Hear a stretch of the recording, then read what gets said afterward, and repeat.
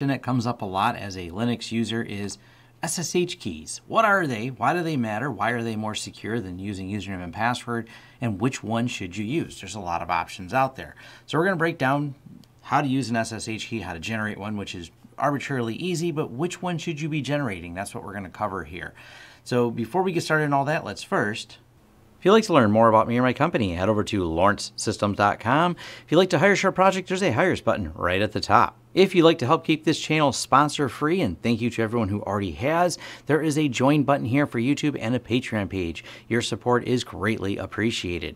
If you're looking for deals or discounts on products and services we offer on this channel, check out the affiliate links down below. They're in the description of all of our videos, including a link to our shirt store. We have a wide variety of shirts that we sell, and new designs come out, well, randomly, so check back frequently. And finally, our forums. Forums.lawrencesystems.com is where you can have a more in-depth discussion about this video and other tech topics you've seen on this channel. Now, back to our content. So, I always like to cite my sources, leave you with some more reading material to go dive into that'll be deeper and beyond this particular video. But this is a really nice write-up over here on Medium. I will be posting in my forum some of the commands that I'm using here as well, but I'll also link to this article. And he's been on the channel before, and I have an autographed copy of this book somewhere. I gotta find it, gotta reread it. Trust me, it's worth reading again. Is SSH Key Mastery, OpenSSH PuTTY Tunnels and Keys, IT Mastery Volume Edition. I've had Michael Lucas on the channel before, and he literally wrote probably the book on SSH when it comes to just an amazing and vast amount of depth. I've skimmed it, I'll admit, sorry Michael if you're watching this, I have not completely read this book, but I have skimmed through it, and it's on my to-do list very soon to completely go through it, the latest edition. All right, back to the generating keys. So if you're a DevOps engineer or a web developer, there's a good chance you're already familiar with using SSH keys. There's some assumptions made in this that you at least know how to keys. Don't worry, we're going to get to how to produce them. But how to produce them first starts with which ones did you produce. There's actually a lot of different options when it comes to SSH keys. DSA, RSA, ECD, ECDSA, and Ed25519, the most recommended public key algorithm today. So that's actually what we're going to do is show you how to generate them with these. Now, the only time you should probably be using some of the older ones here in 2020 is maybe you have some legacy systems that you have to manage that require these older keys. They're not a big deal. So this is something you're going to have to face as a network engineer that, well, some equipment that should have been retired isn't, but you can have both keys. You can still use the more modern key system and in parallel at the same time have the older keys available in your system. I still have them on my system where I've installed these in a few places in, well, I should say within our jump box where we administer things. That's going to be a separate video that I'll talk about much later. Not in this video, goes out of scope of how to set up a jump box, but essentially it's a way you keep keys so multiple people can manage them. But keeping those older keys sometimes is important for that older pieces of equipment. Now the good news is you can always just use the newer keys for your modern systems and then keep those older keys laying around in there for the older systems that need that legacy and don't have the support for the modern systems. But I think anything in the last like 8 years has had modern Ed25519 support, but obviously if you've worked in network engineering for any time, you know that retirement age for some equipment is exceedingly beyond that. And of course, if you use some weird proprietary equipment, well, some of those vendors are using libraries that are older, even if the hardware is newer. All right, not to get too far off topic on there, but let's get right into the key generation part of this. And they have all the breakdowns of why you should use this key. And like I said, it dives into a lot of really wonderfully complicated math that keeps this all system secure and how public key authentication works. And essentially, the gist of it here is going to be you have a private key. The private key, and then there's a public key. The public key, well, I can give anyone. Matter of fact, I have. I give my public key out for free on my GitHub or to people that need me to log in their systems. I can hand them my public key. I can throw it out on the internet. It doesn't matter. It is only one piece of the key. It's basically a way you can lock your system, and so only the holder of the private key can get in.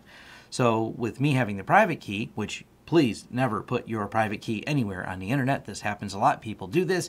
And if your keys are out there, you're in trouble because anyone with your private key can then log into systems. So it is very imperatively important that this gets protected. Now, we're going to start here with two Linux systems that Neither one of these have any keys on them. We have our main system, and we'll assume like this would be the computer you're using that you want to generate your keys on, that you're going to keep secure and locked down. By the way, this is why full disk encryption is so important, because if someone were to get at your computer with an unencrypted disk, for example, if it was off and you were able to access the files on there, they would be able to exfiltrate your keys. This is why having your home folder encrypted is important. Having your whole disk encrypted is even better as a mitigation against this, because you really have to keep these locked down, and you should back them up also in an encrypted manner. That, how do I save my SSH keys comes up a lot. I'll show you where they're located, but yes, they really need to be backed up. So we're going to start here on the main system, and we're going to go to .ssh.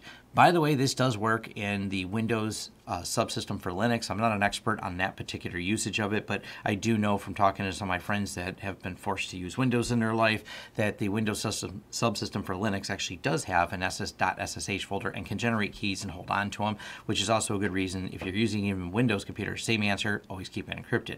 But we'll look here in the .ssh folder. So you see two files, authorized key and known hosts. Authorized keys are the public keys that are allowed to log into this system.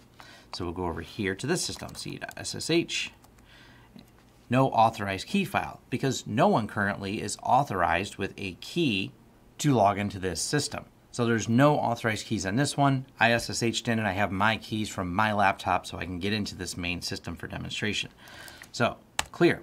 Now, clear this one real quick. The IP address of this is 192.168.3.168. So we can go ahead and SSH root at 192.168.3.168. And it lets me log in with username and password. Pretty straightforward. So now let's go ahead and generate some keys and copy them over. So we know we can log in because we need to be able to at least log in once to get those keys copied over. And here's the command we're going to use to generate the key. So it's ssh-keygen -a. What the -a is going to do is basically run through iterations to create a lot of randomness to create a very random key.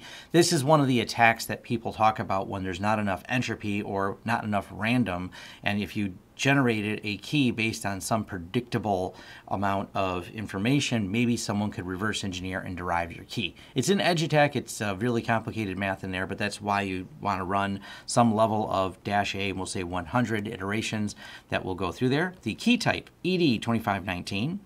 The file specified right here is where it's going to save it to, so .ssh-_ed2519.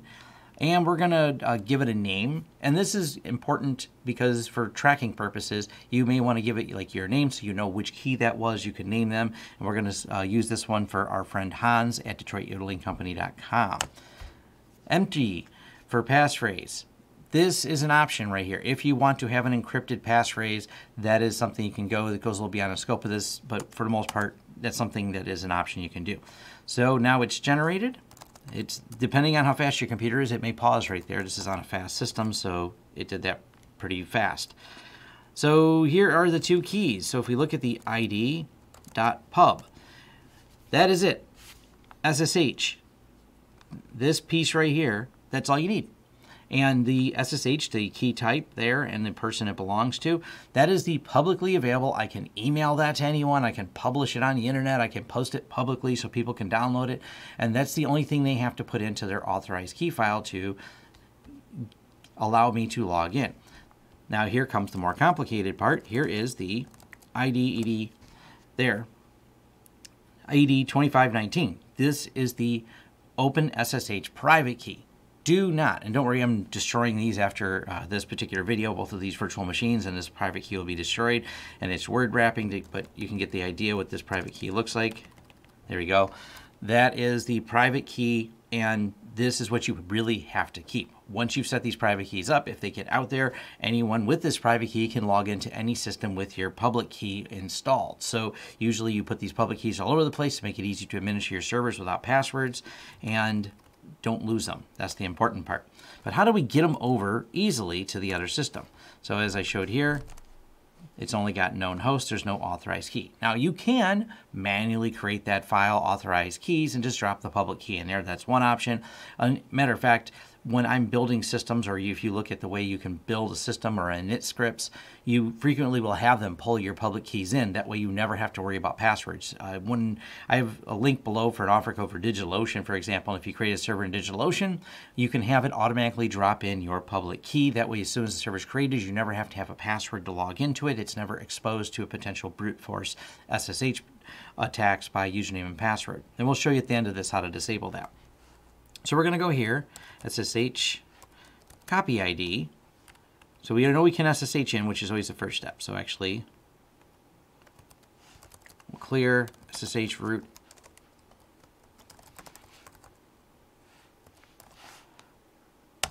We know we can get into there at root at 192.168.3.168. So we're just going to go over here, copy ID.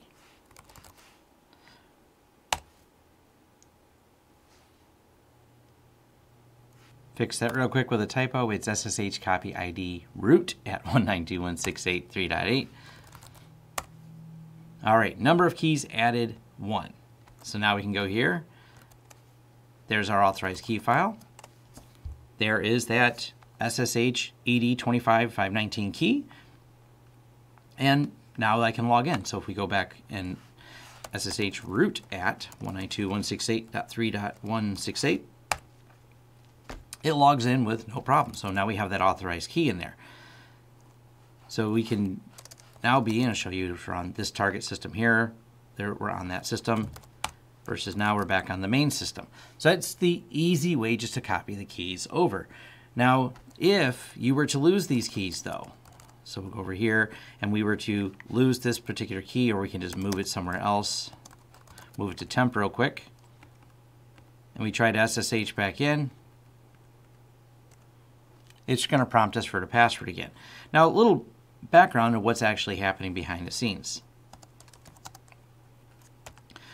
When you SSH, and all it was add a -v, you can see it's going to attempt each key it finds, but it doesn't find them. So these are the different key types, like I had mentioned in the beginning, RSA, DSA, and this one right here is going to try to offer them, going to try each one, see if they work, and away they go. So let's actually move that from /temp back to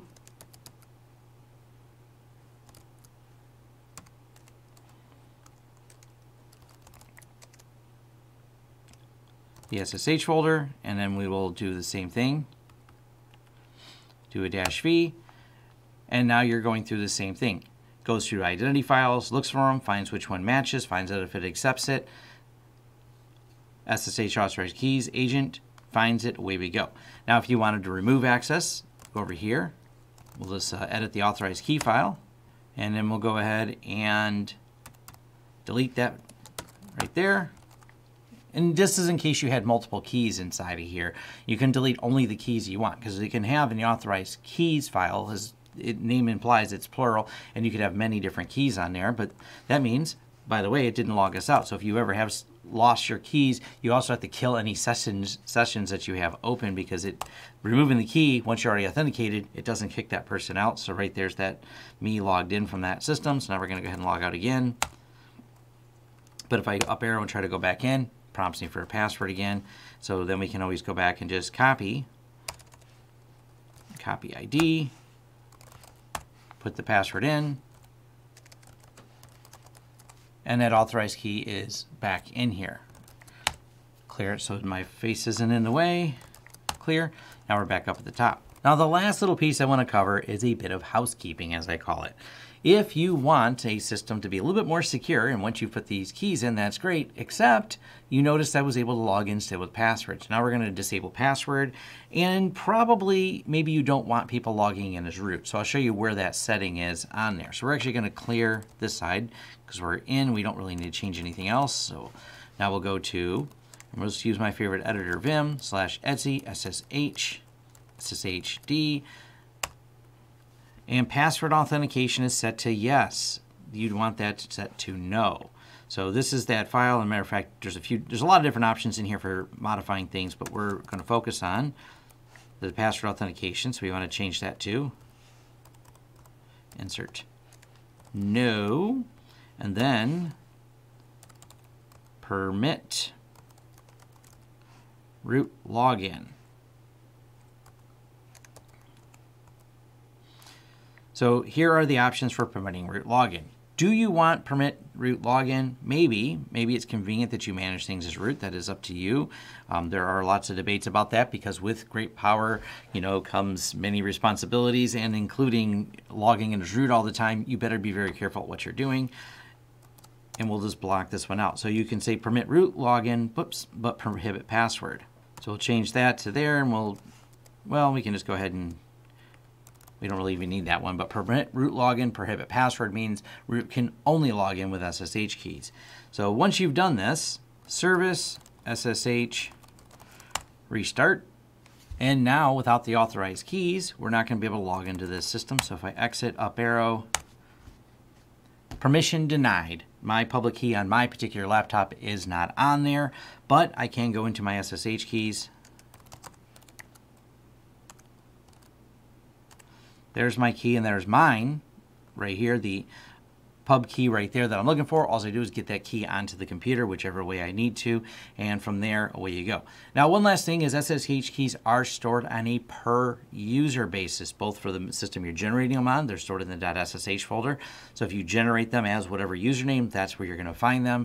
And the same thing with the target system. For each user, you can have a different SSH key. So maybe you have one that logs in as a separate user, so you can sudo to root, so you can have, whatever admin or base level user, Tom, if you will, that you set up on a system. That way you can log in as that and go over and switch to be root. So there's nothing in the root folder, so there's not even a potential with no keys in root to log in, but you can log in as another user and switch over. So that is just the methodology they use, which keeps it very simple. So every user can have even completely separate, which is ideal. Now, as far as like the key management, and maybe I'll do a video later on this particular topic, is when you're dealing with a group of people at a company, you usually use what they refer to as like a jump box. I think it's maybe referred to as a bastion server as well. Basically, you control access to that particular server, and then you permit access to that particular server to other systems. And it's kind of a way to centralize management instead of letting everyone just have their SSH keys everywhere, which becomes a real pain to manage. You have something simple like a single server. So if I ever have to change keys, I can then change them all from one server, and then I'm only controlling access to and from one particular server in my network that allows my staff to get out to others.